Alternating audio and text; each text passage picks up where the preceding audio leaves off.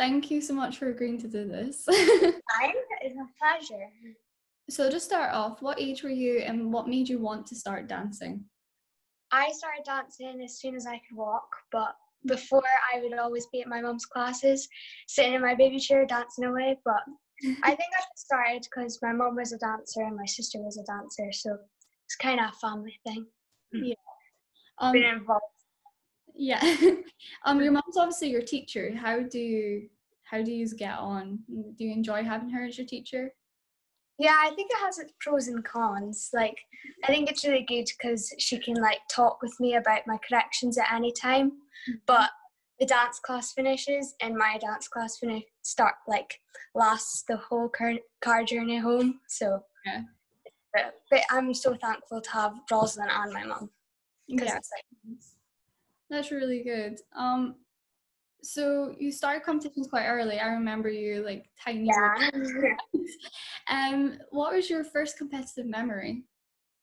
Oh, I think it was at a little local games, and I was doing my 16 paddy bars, and this wasp came in front of me, and all while I was doing my 16 paddy bars, I kept going like this. And the judge must have been thinking, "What is she doing?" It was so funny. Oh, So as a younger dancer, who are your inspirations? Who were your idols looking at? well, I think I really look up to all the older girls at championships, but I could be like here all day listing all the girls I looked up to, but I just really aspire to how maturely they dance. But when I was little, I was the biggest fan of Abby McNeil ever. I just remember her winning worlds and me being like, "Can I please get a picture?" And her saying yes. I was so starstruck. But I've also been around Rebecca Thau my whole life, so she's been a really big inspiration to me as well. But like having workshops with Marielle, Morgan Bamford, Claire McLaughlin, Alice Hayes, it's really like inspired me to work hard and like perform the best I can. So it's good. Oh, that's lovely. Do you recall your first championship? Yeah, I actually do. It was the Inverness Championships in the summer, and I was doing my prees that day too. So I was kind of floating between the two championships, and I don't think my mum told me I was doing a championship, so I had not really a clue what was going on. But I just remember being like, "Whoa, this is cool." It was a good day. Yeah, were you nervous at all? I don't think so. I kind of just thought it was like a normal competition, but I just kind of danced. Yeah. Probably really badly, but I highly doubt that. Have you developed any competition rituals or superstitions over dancing so many championships? Yeah, I'm quite like that. So in my dancing case, I have a little bag and it's packed full, like the zip is bursting and everything. And it's got like lucky charms and like memories from like competitions I've been to. I also always have to put my dancing socks on before I get to the competition. I have a handshake with my family. And then last summer at the Commonwealth Championships, me and Barrett kind of made a superstition between the two of us that I've always got to touch her USA jacket and we both got to eat trail mix. It's the weirdest thing ever, but it works. Yeah, no, I totally understand you. Crazy ones as well. As a younger dancer, what was your biggest aspiration? What was your goal as a young dancer? I think winning my first Cowell medal really inspired me to want to qualify and work my way up that line, but also to like try inspire like younger dancers, like other dancers had an influence on me. So it's been really good. Yeah. So obviously at Cowell you've had like some good history at Cowell. Yeah. Yeah, so I think from very young age you've been featuring in that top 6 lineup, and then of course last year won the world title. How did that feel?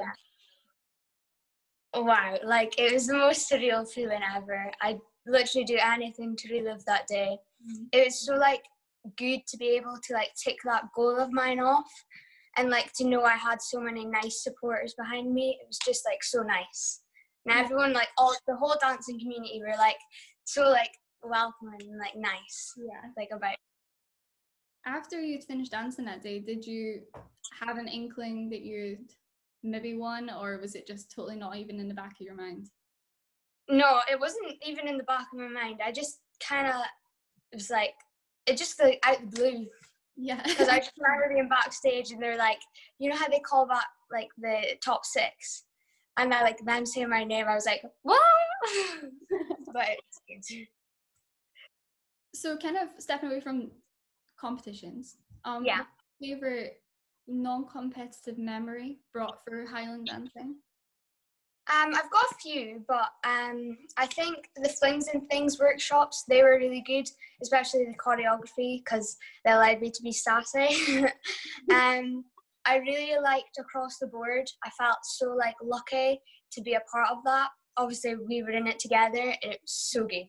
Like the choreography, it was crazy. Yeah. Also, after I won Worlds, my dance school held me a surprise party. I was doing my 16 high cuts and they all like walked in. I was like, oh, thank goodness. I didn't have to finish my 16 high cuts. Oh, that's lovely. So you've traveled quite a lot. Like I've been places that you've been also. What is your favourite competition that you've travelled to out of Scotland? Well, I've been incredibly lucky to be able to go to various Scot Dance Canadas and USIRs. So I think it's quite hard to pick which one I really like the most because each trip had something special about it in its own way. I just think the best bit about them is being able to make so many friends and like memories that will last a lifetime. So it's like really good. Because like I have best friends from Canada now in America. It's crazy. Yeah, it's hard to get in contact with them sometimes with the time difference. Yeah. For competitions, like I have embarrassing memories, everyone has embarrassing memories. Yeah. Like, what is your funniest or most embarrassing memory at a competition? I have like one of each. So my funniest was when I was at Cowell, I was 8 at the time. I'd won a trophy, but it was back when you had to wait for the afternoon to get your reward.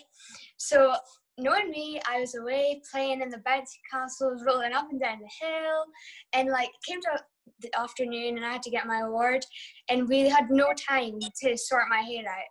So I had to go up on stage and get my Cowell trophy with all these flyaways.